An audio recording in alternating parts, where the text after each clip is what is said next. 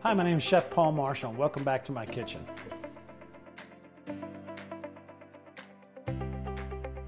Today I'm going to share some tips and tricks for authentic wok cooking on your BlueStar range. Integrated wok cooking allows you to cook without a wok ring. You simply remove the top grate and you're able to place your wok directly into the flame. This stabilizes the wok and, more importantly, creates better results.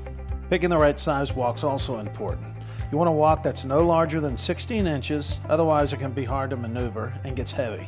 Also, your BlueStar is putting out 22,000 BTUs of heat, so you need to make sure your wok is made of iron or steel so it can handle the high heat.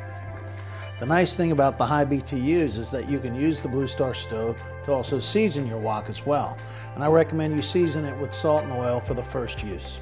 I always tell people to get all your mise en place and all your prep work done before you start cooking. Wok cooking happens really fast, so you want to make sure everything is done because you don't have time to cut additional ingredients. Always preheat your wok before you use it. Add oil and wait until it begins to smoke. This will open the pores of the metal, releasing the flavor stored in the wok. Remember, for wok cooking, it's best to use oils with a high smoke point. I like to use grapeseed oil or peanut oil.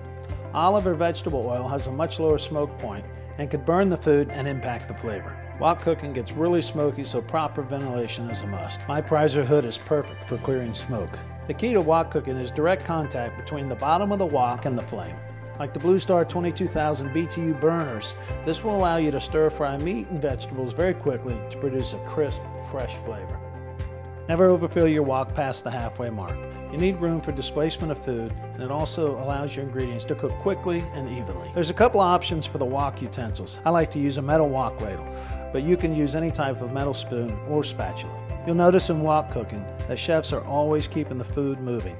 This is important to finish because by stirring and moving the ingredients, you allow the reduction in the sauce to adhere to the protein and the food won't get overcooked. Continuously move your wok or use utensils to move the ingredients. Clean your wok immediately after use with hot water and a sponge. This will protect the patina and preserve the seasoning of the wok.